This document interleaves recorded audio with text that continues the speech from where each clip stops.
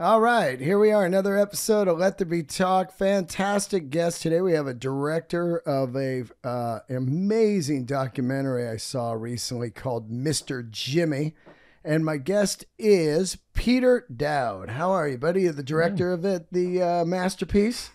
Yes, thank you for saying masterpiece. Yeah, happy to be here, Dean. Thanks so much for having me. What a film, man!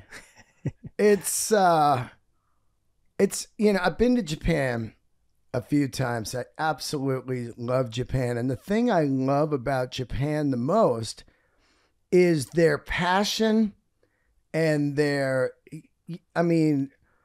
deep dive rabbit hole of something they might love. So there's a neighborhood there off of Shinjuku there. They have all the bootleg shops. And then down the road from there is a street that basically, if you want to look like a 60s hippie, like out of Easy Rider or say Haight Ashbury, there's a store there. Yeah. And it will have everything perfect recreated. Yeah. Say you want to look like a 70s biker. They have a store with all that clothing. You want to look like... a cowboy from a James Dean film, Giant. They have a store for that. But it's not just, cowboy stuff. It'll be like, this is exactly what James Dean wore in Giant. This hat, we sourced it out. Yeah. We got the original. This denim is, hand woven from the original, the machines from Levi, that kind of stuff. Yeah. And I have that kind of rabbit hole thing of like passion of like, if I love something, I absolutely go crazy and all in on it. To say, deep dive rabbit hole, Mr. Jimmy is probably the king of it. Let's get into what we have here. It was kind of a long intro, but I'm trying to set up my love of Japan and why, because I wear Japanese denim. These glasses are made in Japan. Okay. Everything I love Japanese made stuff because it's just phenomenal. Yeah. Yeah. I mean, being there, I went 4 times over the course of making the documentary, and I think maybe 5 days into being there the first time, all of a sudden it just kind of all crystallized. I was like, oh, everything makes sense. Of course he's like this. Of course he's soldering in particular. He wants to test a shielded power cable versus an unshielded power cable to detect how that might affect the tone. Of course he's going to measure how much solder do we want to use on this capacitor. Because when you walk into a 7-Eleven in Tokyo, it's like coming to Tiffany's on Fifth Avenue. I mean, the attention to detail, the craft, the organization, it's throughout the culture. It permeates the culture on every level, even in the most mundane things. There's such respect for no matter what your job is, no matter what your task is, things are done properly. And I loved it. I mean, being exposed to, this was my first time ever in Japan. But yeah, everything just sort of clicked. You're like, oh, this is why Akio does it this way. He has no other choice. If he's going to do it, he has to do it all the way. So what we're talking about here is basically Akio. That's his. I call him Mr. Jimmy because that's what he Mr. goes Jimmy. by. Mr. Jimmy. He's a young man. His buddy turns him on to Zeppelin, and from that day, like a lot of us, we want to play guitar. We want to be in a band. He falls in love with Zeppelin. But he goes even further. He wants to basically become Jimmy Page. And over this period of years, he slowly sources out exact Marshall amplifiers, exact guitar tones, chords, pickups, soldering, exact, and this is the one that blows my mind because I've been wanting to know who made the Jimmy Page Dragon Pants. He sources out a woman who hand embroiders all the outfits that Jimmy wore in his career, all of them. The opium, outfit, the dragon pants and jacket, even the early '69 look of the Whiskey A Go-Go. Yeah. Every outfit. And not only does he find somebody to make them, which was blowing my mind, he would slow down, the song remains the same, and be like, oh, wait a minute, there's a crease right there. And I'm getting the crease because the arm is not right. The arm hole's too small or too big. It is almost insane, but at the same time, I can relate to it because I'm going like, I understand. I mean, he's becoming somebody else. I don't relate to that, but I do relate to fine craftsmanship in everything. I want the best. I want the Jimmy Page exact outfits. I want the exact tone, the exact amplifiers. At what point do you meet this man and decide to do a documentary on him? So it all started with one late night text from a friend. I grew up in Boston. He's still in Boston.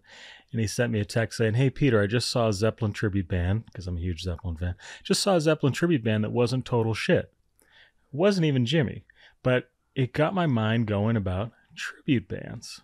What is this thing? What is this all about? I just finished one film, needed to start another. And I was like, this is interesting, right? Like anybody can, or not anybody, but you could maybe decide that you want to try to paint like Van Gogh. But it's something different to try to paint like Van Gogh, dress like Van Gogh, cut off your fucking ear, live your entire life like Van Gogh, die young. I mean, every detail. And I thought, this is kind of an interesting life. You're an art, I do feel like the American way a lot of times is be yourself, right? But what's it like to not be yourself? But then I went down, speaking of rabbit holes, the rabbit hole of YouTube. I looked at every tribute band out there. And who were you looking at? Zeppelin only or other bands? Anything. Van Halen, Judas Priest. I mean, every band out there has a copy. Yeah. And, no problem with them, but there just weren't any that were actually inspiring. I just thought, okay, I don't want to, to make a documentary, you're putting a couple of years of your life into it. Yeah. You're not doing it for the money. And I just, it's not good karma, or it's just not my vibe. I'm not going to make a movie taking the piss out of somebody or having a laugh or anything like that. And I thought maybe this isn't the best idea, because I kind of wanted to go a little deeper with it. And then I saw this clip and it said Rain Song, 1979 version. Press play.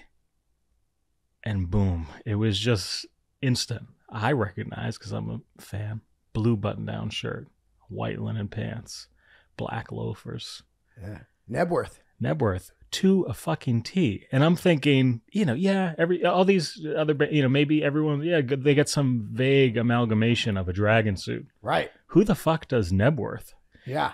I love Jimmy Page. The man's a god. Maybe his least cool look. But also interesting look, because he's like 71 pounds at that time, full strung out. And transitioning into punk, new wave, whatever you want to call it. It's like Zeppelin, the Zeppelin that wasn't, is the start of. But anyway, I'm like, who would track down this obscure look to a T?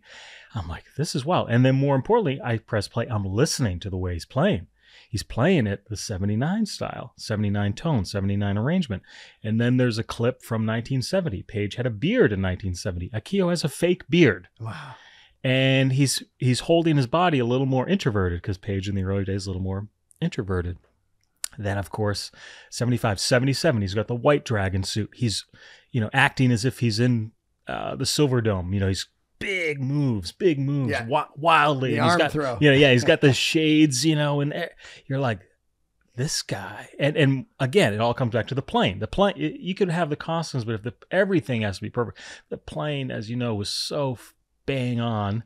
I'm like, this guy is like a virtuoso himself, virtuoso player, fucking musical historian, and a method actor. Yeah. Full on. Like he's got it all. And I just, without thinking, I think my best decisions in life are turning my brain off, just emotionally. I just found his website. It was all in Japanese. Didn't know what it was all about. But I just sent a very simple email saying, I really don't know what your story is, but I think it might be really cool. And I think I might just be the guy to tell it, because I recognize all these details. I recognize Nebworth, 77, 1970. I recognize all this stuff.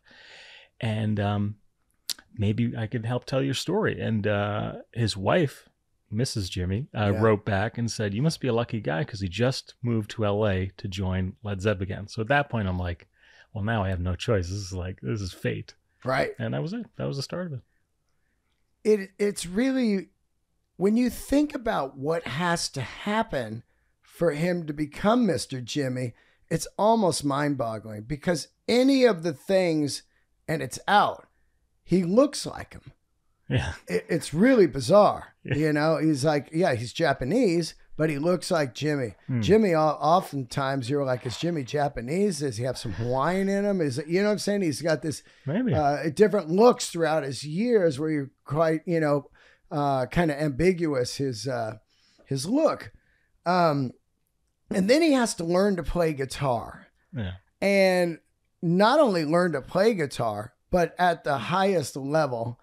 And then he has to, you know, find other people to do it with him. Yeah. Which is the main torture of the documentary, of course. You know, his passion and his insanity to a point. It is like after a while you're like, oh, I've played with guys like this, you know, and after a while you're like, you know, like, no, I said move left, then right, then up, you know, when you're doing a rock move or whatever.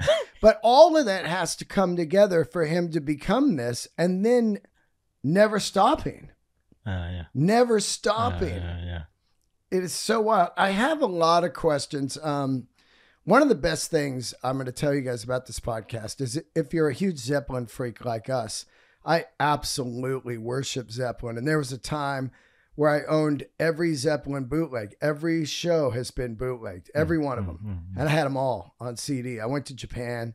I went to this place, Fish Heads, I believe it was, and they had everything. And Japan has the best bootlegs. There's even a scene where he goes in and gets some, the over-the-top ones, you know, whatever Tarantula, that, and different brands that would just outdo each other with these bootlegs. But it's amazing. One of the great things in the documentary is where you just said it. 72, Jimmy plays Song Remains the Same like this. But in 73, he plays it like this. Yeah. In 75, Broken Finger era, he plays it like this. 77 like this. So there's a part in the movie where it's so great, where he's showing you all of the different nuances of that. And most people go, I don't see it. Yeah. I hear it, but the way for him when he shows it to you is so amazing. Yeah, I love that. Yeah, that's he does Stairway like a BBC Sessions version, right? Like a 73 maybe MSG version, and then he does like a Nebworth arrangement. And it's funny, your casual person might be like, "Oh, this guy's nuts. I didn't hear anything." But if you're a musician at all, or if you have an ear, you're like, "Oh, it really did evolve." Those are 3 different arrangements, 3 different styles. Yeah. And that is, anyway, that's why the whole endeavor is worth doing. That's because Jimmy Page and the band, they were a real live band, almost like a jazz band, where they were really doing it for themselves to keep it interesting, and they weren't just rehashing the same version again and again and again, and constantly pushing it forward. And so it is really interesting to see, man, in 75, they were getting really funky. That's a really funky tour. Yeah. That stuff is really fun and interesting versus, say, a 73 is a whole different vibe, certainly versus 69. And Page was changing amplification, changing, all kinds of stuff. And I had tons of bootlegs myself, but to sit with him in a high watt amp and recreate a 1970 style show and really dig into that tone, be like, oh, that's really badass tone. It's different than the Marshall thing. And I got an education times 100 on Led Zeppelin. I went into it thinking, I know all the stuff, man. I got all the tapes. I got stuff. And I was like, wow, this guy is on a different level. Akio's study is that deep, and it's worth doing because, Jimmy Page was just constantly evolving, keeping it interesting, pushing the envelope. And I think there's really no other band like that. So he moves to LA. We're going to get, I don't want to fast forward too quick on that, but your first meeting with him, he doesn't really speak English. Yeah. He moves out here to join a cover band, a tribute band, which is mind-boggling crazy. And we'll get into why he does that in a minute. But when you first sit down and meet with him, does he move out here with a translator? Because I was trying to figure that out in the film. No, he speak from now, he's been touring enough with guys. His English has gotten significantly better. Back then, I mean, I used to sit there and go like, how the fuck are you working out a 26-minute arrangement of Dazed and Confused? You don't even speak English, and these other guys don't speak Japanese. Like, how the fuck? And So a lot bizarre. of times it was exceedingly difficult. Yeah, he didn't come out here with a translator. He spoke, at that point, really limited English. But I don't know, the universal pointing, grunting, nodding, somehow they got through it. But yeah, our first interview was all, with the translator. And to be honest, at the first meeting, I filmed a concert with him and Zepp again, and I did a sit-down interview, and I still was like, gee, I don't know, maybe this will be a short film. I don't know how deep can we go with this? Could this be as long as a feature? And he came in and he played the Rain song. And it was like fucking being inside the record. It was like terrifying and awesome and amazing. And he like puts the guitar down, and I was like, wow, like, that song's in an unusual tuning, and a lot of people like can't figure out how to play it. How long did it take you to figure that one out? And he's like, 35 years. And I laughed, and he's like, what are you laughing for? And I'm like, well, what do you mean? He's like, well, Peter, I listened to that record still 35 years on, and maybe I adjust one fret position, one finger position a year, or maybe pick up one note every other year. And I was like, oh, this is going to be a feature length movie, because he is in deep. And but the communication thing at first, I mean, the whole thing, it was he was going for it. But I mean, he had literally just met Jimmy Page face to face, and that you can't underestimate what that was for him. Yeah. And that, if Jimmy Page didn't go to Tokyo to promote Celebration Day and decided, man, the guy, he had just got off the plane, maybe I don't have the energy to see a 3.5-hour tribute show. If Jimmy Page said, I think I'll have to do it next time, maybe there wasn't a next time, maybe Akio just stays in Tokyo, keeps his day job, and never takes this journey. Yeah. I never know. But so here's what happens, people. He starts to become Jimmy and get obsessed. And on the weekends, he puts together kind of a 4-piece band that plays in a small bar that holds maybe 50 people. And he starts playing there for years. Yeah. And they're doing like eras. Like, you can go see 72. A lot like these Dead cover bands that'll be like Dark Star Orchestra, where they're like, we're going to do the Great American Music Hall record release show, or we're going to do 76, New Jersey, whatever. So he starts doing that, and for years and years and years, and then one day, Jimmy Page comes into this bar and watches this 4-piece band and watches him recreate Jimmy in front of his face. And the camera angle's amazing because it's behind Jimmy, and you just see him just going, oh my God, like the whole night he's going crazy, like he's nailing this. And it is insane. And then the next day or so, he decides to move to LA. But did you ask him how Jimmy found out about him and who brought him there and that whole thing? Yeah, so, Jimmy Page is pretty keen on everything that's going on in the Zeppelin world. Yeah. So he had heard of Mr. Jimmy's activities.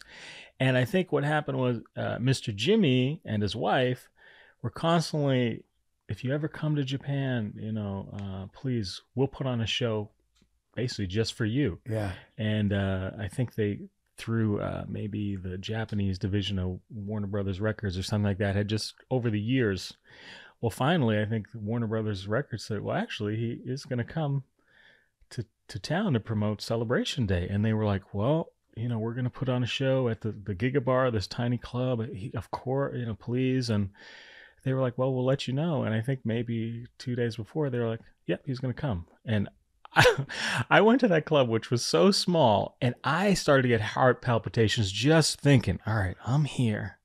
Jimmy Page is there. I have to do the 26-minute Dazed and Confused. Yeah. I got nerves just thinking about what it would have been like for him. But you watch the tape, and he crushes it. It's unbelievable. He really did crush it. And I think that I think it all comes back to that night in terms of this movie being able to be released. Because I think Jimmy Page recognized, wow, to figure out the 26-minute Dazed and Confused and not just play the notes, but to get the tone and the amps, the instruments. He has the exact same instruments. Yeah. He's got the Telly. He's got the Magnavox. He's got the Hi-Watt. He's got the two Marshalls. He has the Martin D18. He has the, what was the other thing he had that blew me away? I can't. Acoustic? Yeah. The Harmony Sovereign. Yeah. It's like, what? No, but that night and that Jimmy Page, because the first thing Jimmy Page said to him was like, the work that you put into this, I'm just blown away. And it happens really fast, but if you watch it again, Jimmy Page walks up to him, and the first thing he does, he actually takes Akio's playing hand and kisses his hand. Wow. It's a pretty strong gesture. Yeah. And I think he was just like really moved. I'm sure at first you walk in there and you're like, what is man, this is a little curious. You got 4 guys, Japanese guys up there wearing you and your friend's pants from 1973. It's a little odd. Yeah. But once you got into the music and he heard the tone and crushing those live arrangements and obviously he's thinking, man, this guy really did spend 30 years play, rewind, half speed, quarter speed, like rewind, play, rewind, pause. Is it here? Okay, no, I guess it's here. All right, I'll pick it up tomorrow. I'm on to minute 4 of and you got to Dazed and remember it. Yeah. Years later, you got to remember, like, oh yeah, I forgot I'm doing 77.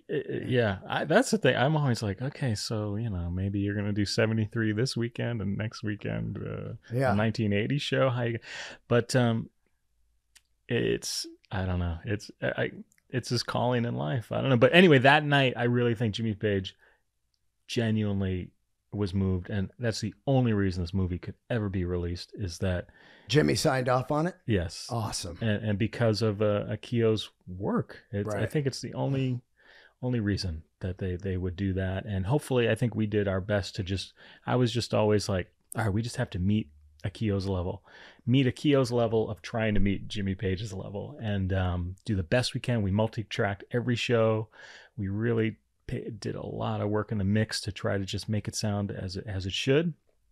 And at the same time, the sound out of Akio's amp is so beautiful. You don't need to. You're certainly not fucking around with that. I mean, it's just gorgeous. Yeah. So anyway, it was a pleasure. But getting the permission to do it and use the music, I think really all comes down to that night and Jimmy Page saying, you know what, this guy is special. Lots of questions watching. Whenever I watch a documentary, I understand documentaries have to be about an hour and a half to 2 hours, but I'm always like, wait a minute, back up. So Jimmy comes, then his wife says, move to America. Yeah. She doesn't go. He's living in like some shit apartment in like Sherman Oaks or something. And lots of questions. That's a very Japanese thing. I was like,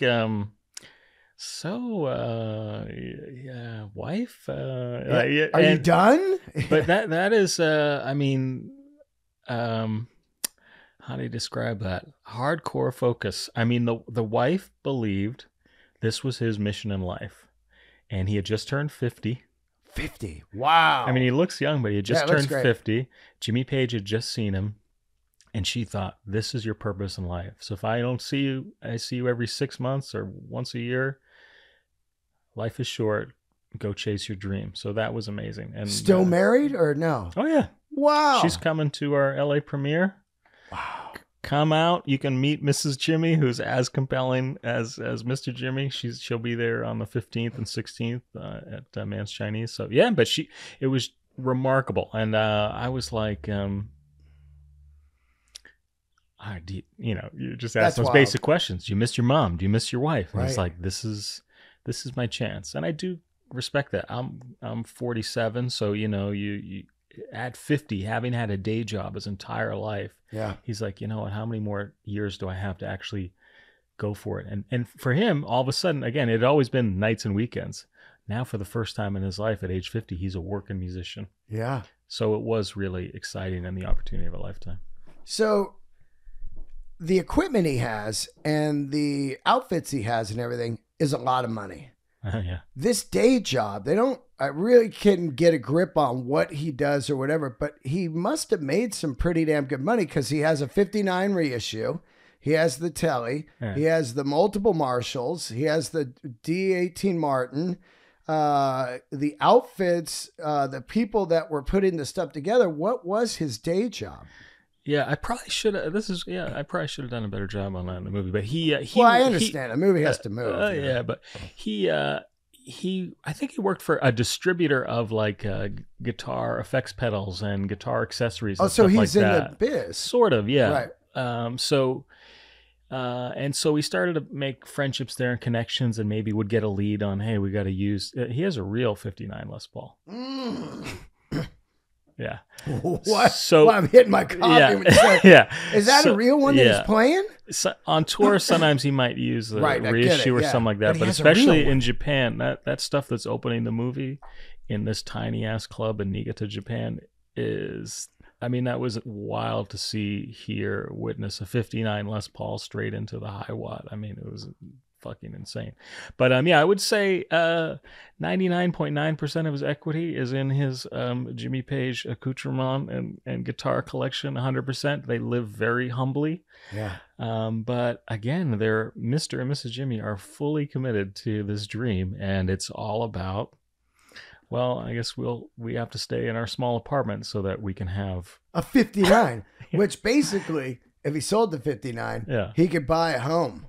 Yes. Like own a kick-ass house. Yeah. I love it. I love the insanity of it. Trade-offs. Yeah. Yeah, I mean, and then he, I'm sure he tries to find people in his circle. Eventually someone kind of buy into the dream a little bit. So maybe they give him a little break. But I know that black dragon suit was an incredible amount of work by Miss Osawa, and it's not cheap, and all these amplifiers. And then, do you know how much that outfit costs? I had heard a big number, like it took around $30,000 worth of work or something like that to get that thing done. It is spectacular because I'm about to do Madison Square Garden with Bill Burr. And Dope. It's a dream, one of the biggest dreams of my life. I played music and wanted to play Madison Square Garden ever since the day I saw Song Remains the Same. And now I'm doing it as a comedian, which even means way more to me. But I always was obsessed with the dragon pants and jacket. Who made it?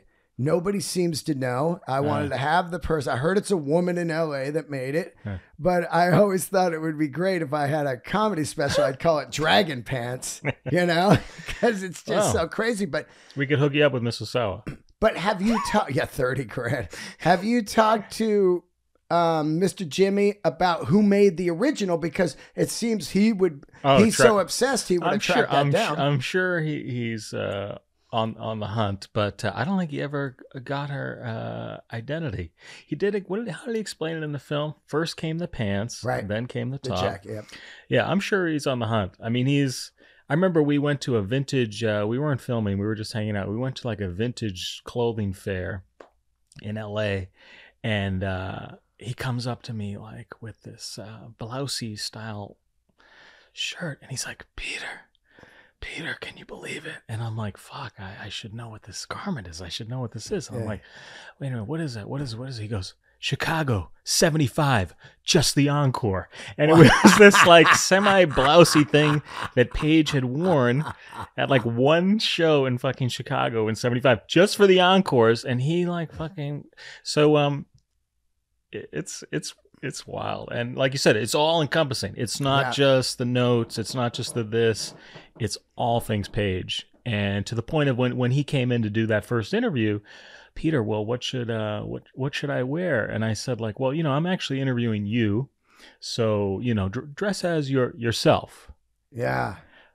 So he shows up with that blazery thing and like a scarf around, which is exactly how Jimmy Page would show up for an interview. Yeah. And I was like, oh, I get it. Like, basically, there is no you. You are always Jimmy Page.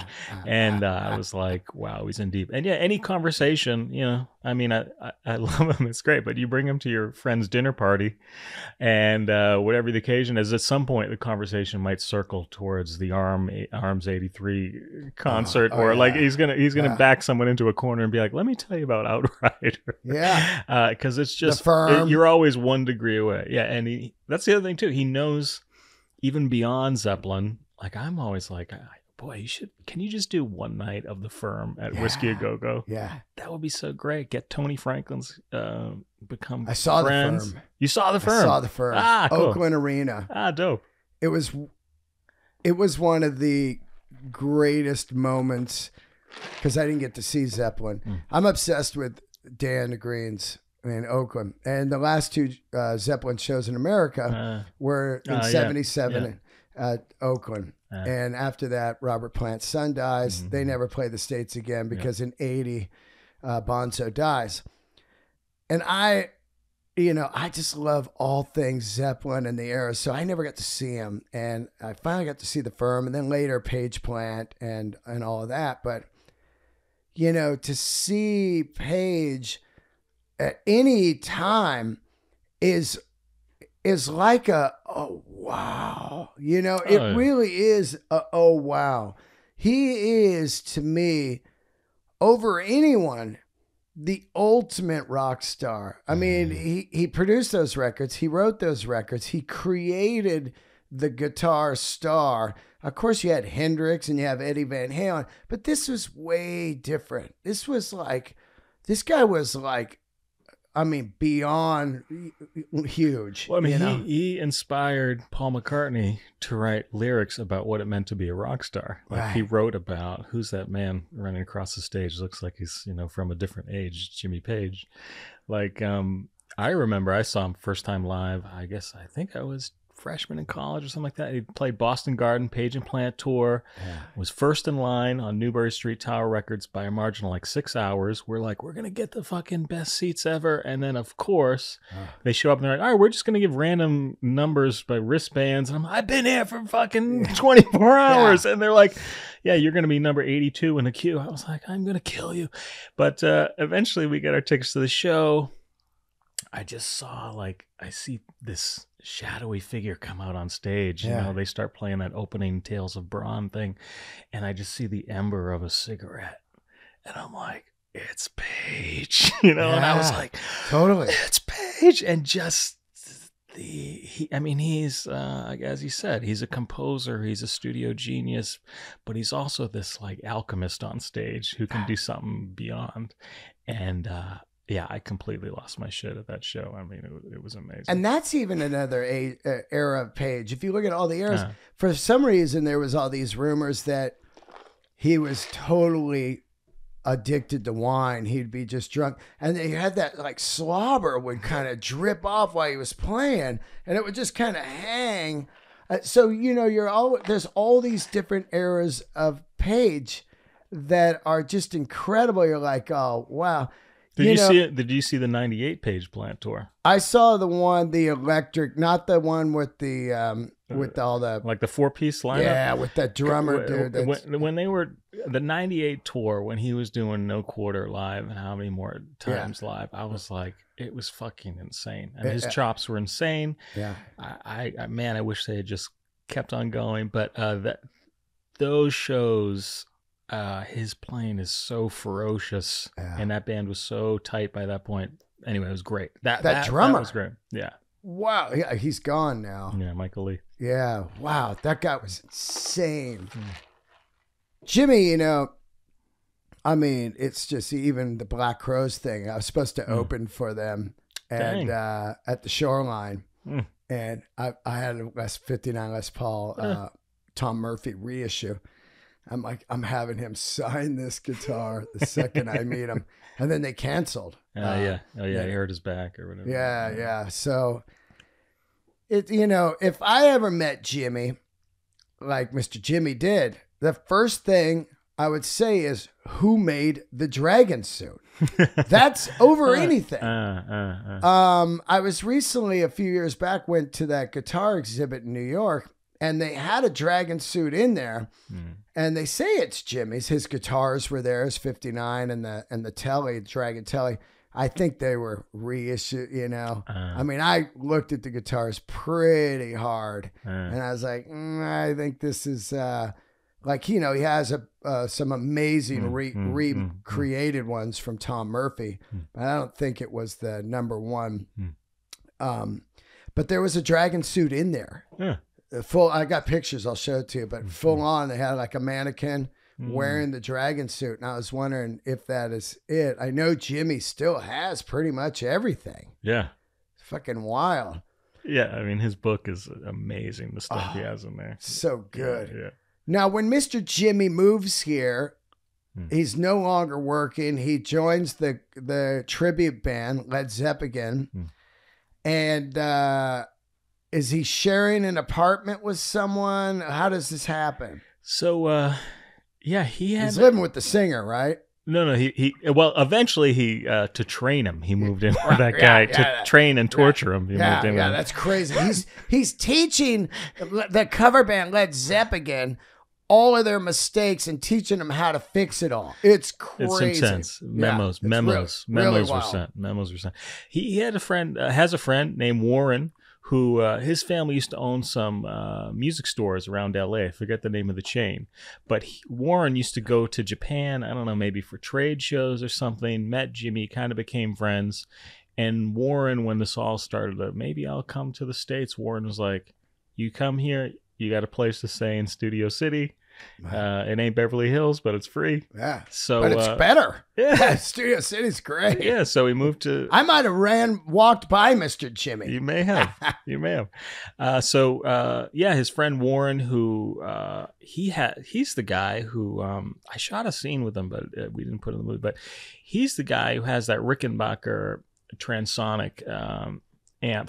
It's this crazy ass solid state that they were using in '69. That's from Warren's collection that Warren and Jimmy rehabbed to put into working shape to use for that '69 show.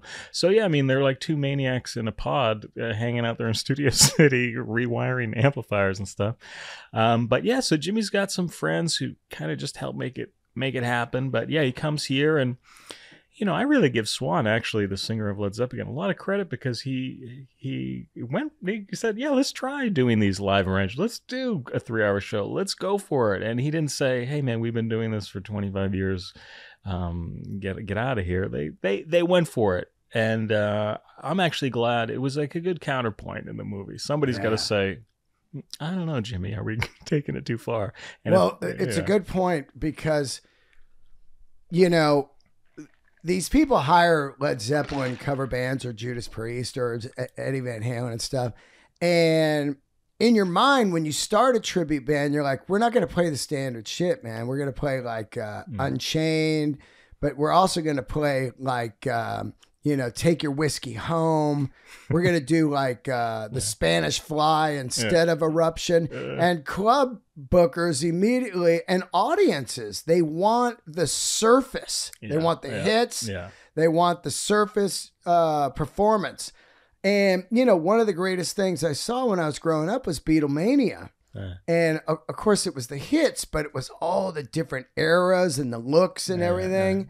So, I do a tribute to Bon Scott once a year with a group of, great humans. Bill Burr playing drums, Mike Inez, Alice in Chains, Josh Z on guitar, all these great guys. And every year, Scott Ian, we're like, okay, let's get some deep tracks in there. Let's do Squealer.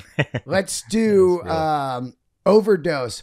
And man, you get the just stares. They're looking at you like, where's Shook Me All Night Long? And stuff like that. Yeah. So I was feeling that tension as he was like, I want to create the exact Song Remains the Same concert. And the promoters are like, what is this shit? 23-minute guitar solo? Get the fuck out of here. Yeah. That shit was real. Yeah. Yeah, I mean, it's pretty bold. I mean, because I think, sometimes we show in the film, I mean, they might just be playing, the Agora Hills. That place out there. Yeah, they're like, let's have a community concert. And they're like, yeah, man, we're going to give you the full-on 26-minute Days Confused. It's like daytime. Yeah, you're like, okay. But that's commitment. That's commitment. But I actually really respected Swan's point of view of, there's a time and place to go super deep, balls to the wall, 3.5-hour show. And then, tonight we're at Romano's Bar and Grill. So we may just need to do some hits. Yeah. But, and Jimmy says, no, see ya. Yeah. Which I respect also. But ballsy, he had moved to the United States to join Led Zeppelin. Mm-hmm. He tries to create his vision of, I want to do exact eras and concerts. They try it for a while. They're like in a pizza parlor in Long Beach. And I'm like, this guy moved from Japan and he's in a pizza parlor.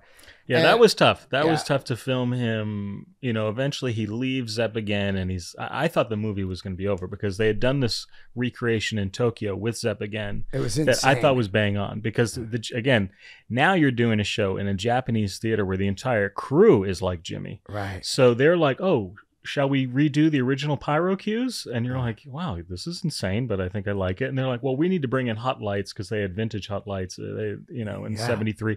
Every fucking detail. They do that show. I'm like, oh, this might be the end. East meets West. You guys had your conflict, but you put on a great show.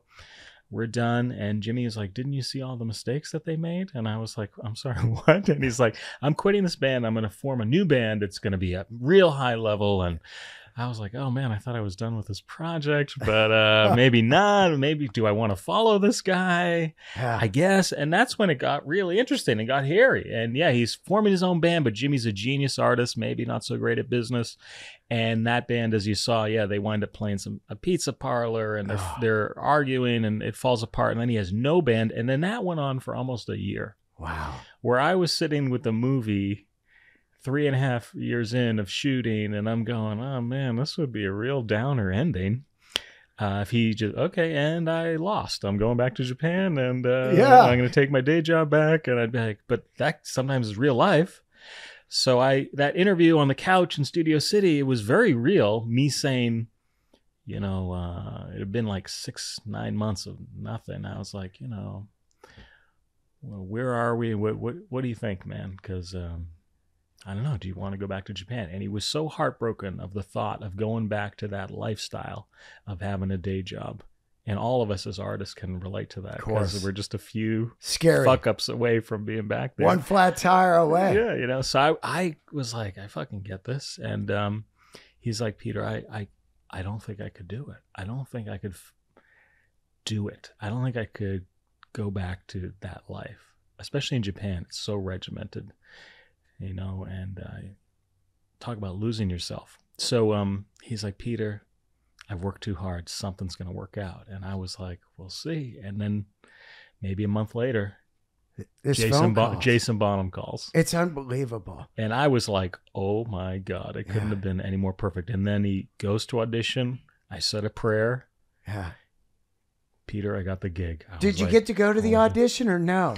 No, they wouldn't let me film that. I was like, can I sneak in your gig bag? Can I do something there? Jason's like, no, private audition. I was like, okay, no problem. But then in a way, spoiler alert, creates a little drama in the movie. Then we just hard cut to Australia. And at that point, I was 4 years into filming, even more broke than I was a year prior. How the fuck am I going to get to Australia? I'm like, I got to find a way to. This is such an epic ending to the movie. Yeah. Like a fucking sign from God, I open my mail. There's like a credit card offering from Bank of America. I'm like, we're going to Australia, boys. I fucking charge some plane tickets, get down there. We shoot him playing with Jason. Our tiny crew, we were so happy for this guy. I mean, 40 fucking years of doing this, and now he's playing with Jason Bonham in Australia We all shared a little teary moment on that boat out there in Australia. And then him back and forth with Jason was insane musically, and it was so great. And I was like, wow, winner, winner, chicken dinner. I mean, you achieved your dream. You did it. Now you're taking this music on the road all over the world. I was like, oh, this actually worked out.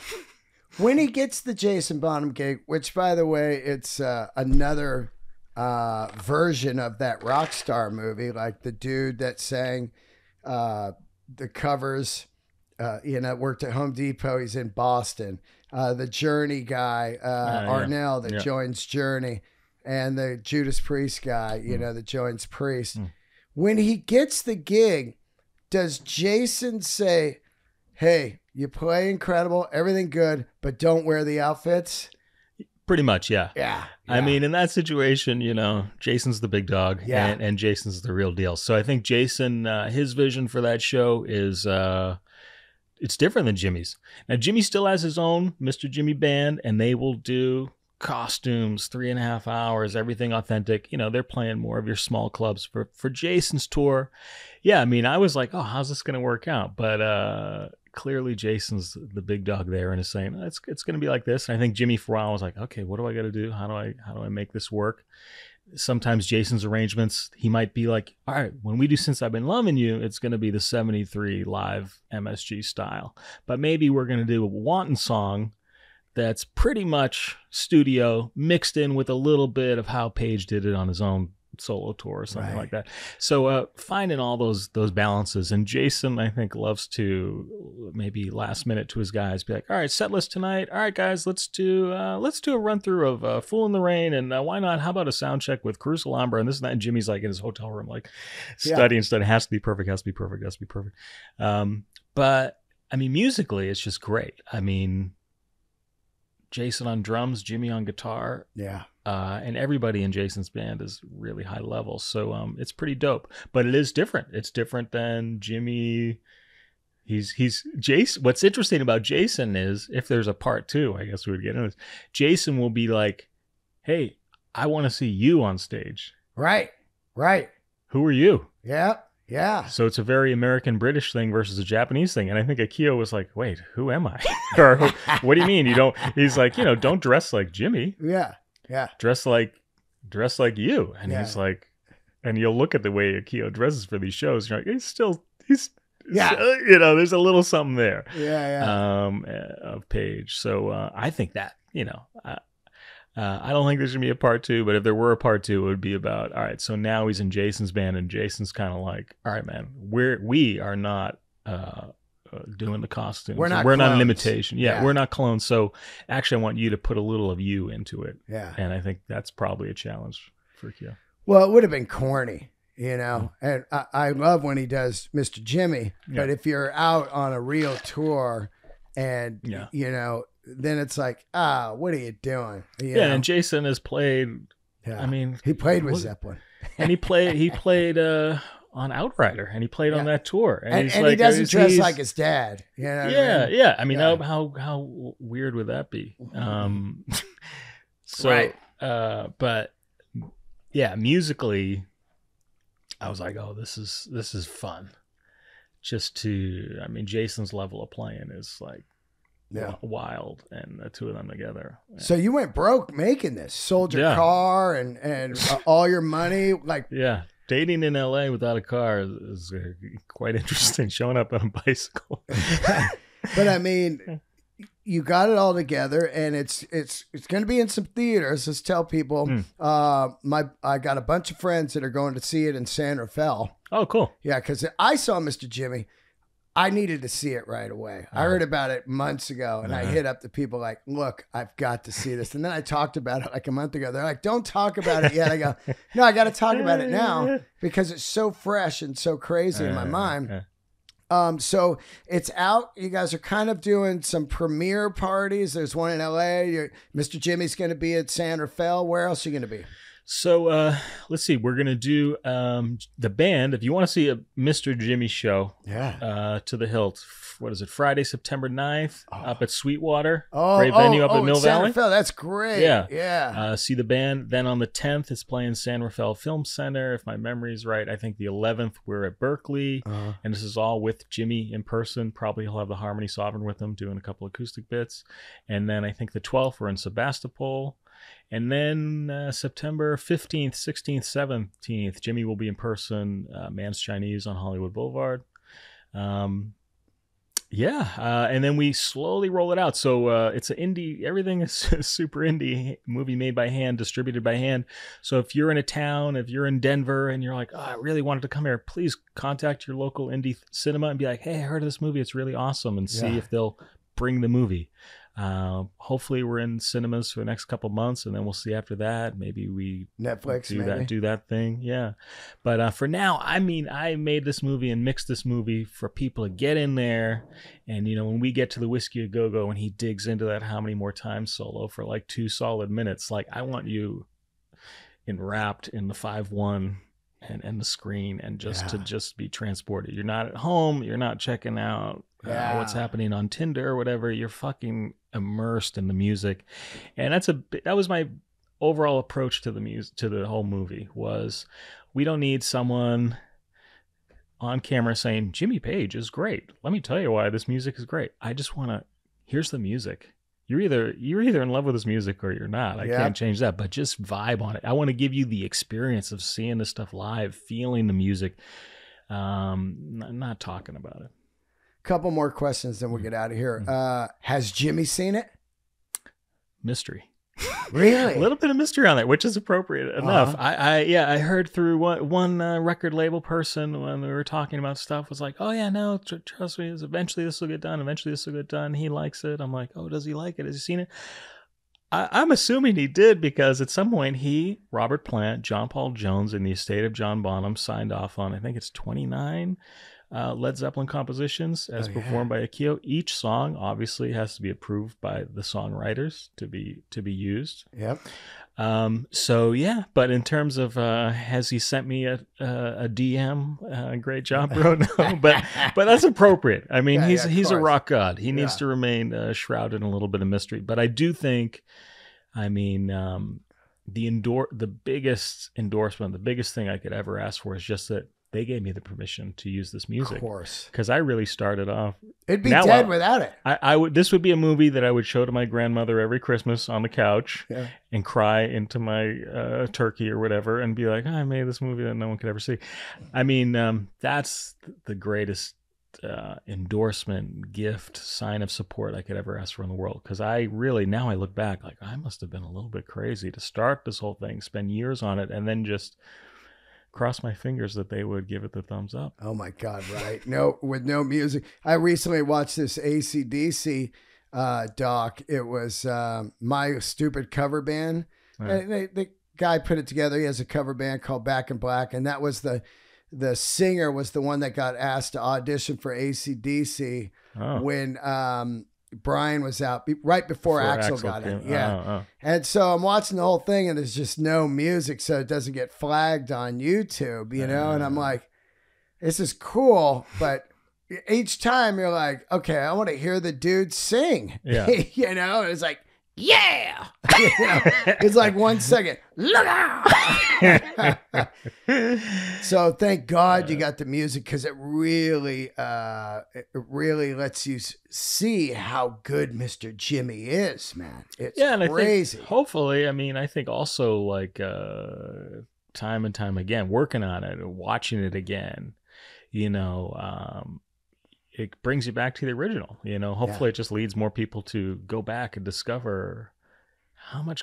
I mean, it's staggering to me how many great tunes Jimmy Page conceived, recorded. It's like I was just going, we were just talking to the publicist about, some Rolling Stone would like a clip, and I was like, wow. And then I'm thinking, yeah, you know what? There's this beautiful clip of Akio playing Bronyar. I love that. And I'm like, you know, nobody even that song is so amazing and beautiful. And but if you had to list Jimmy Page's achievements, it might be a footnote. But I'm like, that is a masterpiece, piece of music. Midnight Moonlight, masterpiece of guitar orchestration. On and on and on. So I hope people watch the movie. They dig into the details and Akio's hard work, and then they pull out a Zeppelin record and realize like it really is the classical music of our time. It's gonna be around forever for a reason. Mr. Jimmy's still living in L.A. Splits his time. Now he's in Tokyo a lot, unless he's touring with Jason. He's pretty much in Tokyo, but right now he's touring with Jason, so Studio City is still his hub. Yeah. And he's got an apartment here. Well, no, he's still with his buddy Warren. Oh, that's cool. I mean, he's got to keep it humble because you got to keep updating that dragon suit. That dragon suit, $30,000. It is beautiful. Yeah. I'd love to talk to that woman. Like, had she get her on the pod? Yeah, but does she speak English? We can get a translator. Yeah. Does she? Has she done outfits before? Like. Yeah, her thing, I think she does all kinds of embroidery. It might be something that winds up on your wall. Right, it could maybe be a piece of clothing, but I mean, how did he find her? I think Mrs. Jimmy, found her. I know that she was in this town called Kiryu that was like embroidery town. Yeah. This is where this is like where the best embroiderers in all of Japan. They all live. Isn't that weird? We live here. We live in embroidery town. And Mrs. Jimmy had been assembling all those photos. Kind of, to me, I love that scene. It's almost like a scene out of A Beautiful Mind. Yep. I mean, every angle of Jimmy Page's thing, and you're trying to paste it all together. And approached her, and she took it on. And she was a hell of a character. Genius, brilliant, and also quite a flirt. I remember she was flirting with our sound guy like a lot. It was kind of great. But no, I mean those are and we could go on. Those black and white shoes that Page had so iconic. He had a cobbler make those from scratch in Tokyo. Wow. Just everything you could think of. But I just love that. And it all goes back to that first clip, Rain Song. Wait a minute. It's the blue button-down shirt. It's the white linen pants. It's this and that. And then I talked to him about that. Oh, did you know that Jimmy Page changed the pants slightly from the first night to the second night? I'm like, oh, yeah. I mean... and Jimmy's that obsessed, too, which is wild. No, I mean... Because Jimmy didn't just throw shit on. Yeah. No, I mean, I think all that stuff... you think back to 75, 73, 75, you're doing shows in 30,000 upwards to 70,000 seat arenas without a video screen. Right. So you do need to wear something that pops. Yeah. And it is true. It's just, it's part of the mystique of Jimmy Page. And Mrs. Jimmy says it, like, even if the guitar playing is great, if you don't capture that magical, whatever it is, of Page, it's not the same. And I do think that, no disrespect to all the other tribute bands out there, but really Mr. Jimmy is the only one that can even start to approximate that feeling of, oh man, is this what it would have been like to stumble into the Whiskey A Go-Go in 69 and see the real thing? And then his name, Mr. Jimmy, is so cool. Is that cool? Absolutely. Yeah. Mr. Jimmy. Yeah, I was like, oh, I got to call the movie this because I can't top that. Well, thanks a lot. Does you got an Instagram or anything for the? Yeah, everything is Mr. Jimmy Movie. So on Facebook, Mr. Jimmy Movie, Instagram, Mr. Jimmy Movie, Twitter, Mr. Jimmy Movie, and the website, MrJimmyMovie.com.